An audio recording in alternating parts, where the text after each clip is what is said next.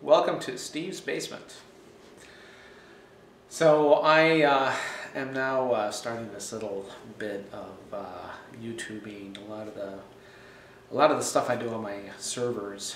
I spend a lot of time on it, and I think maybe the time that I spend trying to configure these damn things, if I record what I do, it will save some other guy out there on the internet a lot of time trying to fiddle and diddle with the particular thing they're trying to configure on their computer. So what I've done today is, over the past couple of days, basically yesterday and today, is work on IPMI.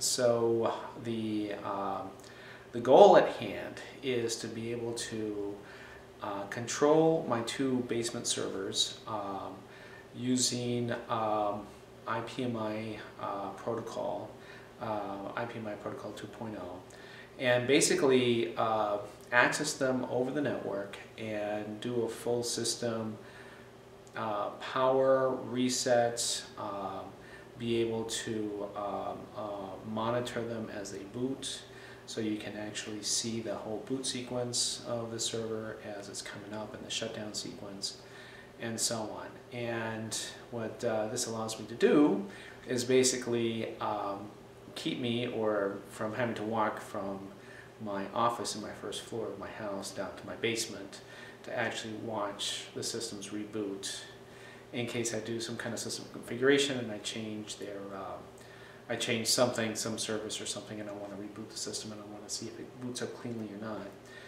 In the past, I'd have to walk downstairs to the basement and look at the console to see what was going on. And now, with IPMI version 2.0, I can run a command from my workstation upstairs, basically connect to a little onboard computer that sits inside these servers, and actually get a full output, the serial output of the booting sequence.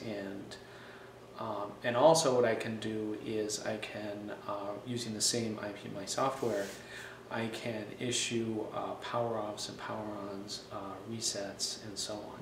So I have full control over the network of my computers. One of the reasons I went through this whole IPMI sort of, project was because I heard someone told me at work that one could do this, what they call out-of-band control of the servers, and I wanted to go through a server upgrade of my computers, and I started looking into this IPMI protocol, and it turns out to be something that's being used in data centers.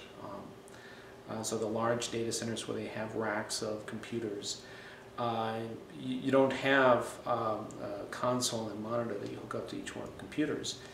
And so you have 100 of these things, you're hooked up to the network, so you want to be able to control them over the network. And in order to do this kind of control, you need a special motherboard. You need a motherboard that supports the IPMI protocol. Typically it's the server type motherboards that provide this. The two that I found were the Intel motherboards and the Supermicro motherboards.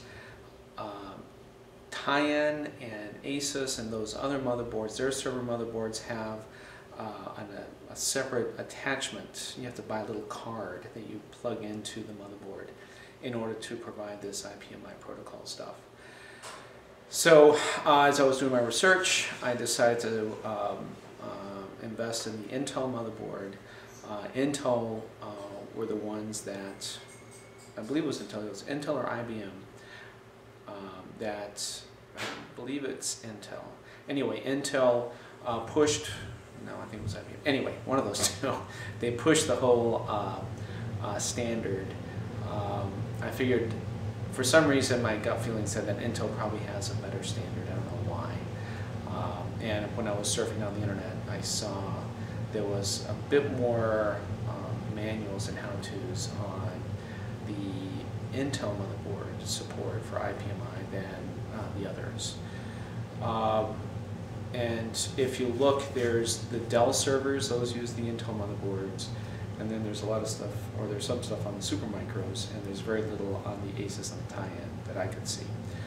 So anyway, so I went off, I got my motherboards, I did the upgrades, I've already YouTubed the upgrading of these systems, so if you want to look at that, there's YouTubes galore. I've got like 45 minutes of stuff, very boring stuff, on the whole upgrade of this stuff, of these servers. So now I got the servers upgraded, and then I went off and I started the IPMI project. I'm not going to go into what exactly I did to get it going. It was complicated, it was hard, it was difficult. I'll try to give a summary in a separate YouTube. But what I want to do now is give you a demo of what I've got going for me now that I've done this whole IPMI stuff. To break it down into a nutshell, there is a set of software that comes with Linux called OpenIPMI. You can, if you go off and you purchase the Red Hat Enterprise Linux software, and you install that, it comes with the Enterprise Linux 5.2. That's what I've got installed. And once you enable the drivers and so on to make it work, and you set up the onboard computer with the appropriate IP addresses and all that, what you end up having is a command called IPMI tool, and using it you can connect to a serial output that you've configured on your server.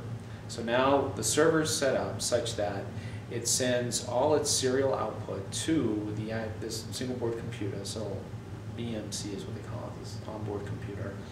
And through that onboard computer, it sends a serial over LAN. It's called serial over LAN. And using IPMI tool, you connect to it, and then effectively it's almost like doing like a telnet or an SSH, but you're going to a special port on this on your server. Okay.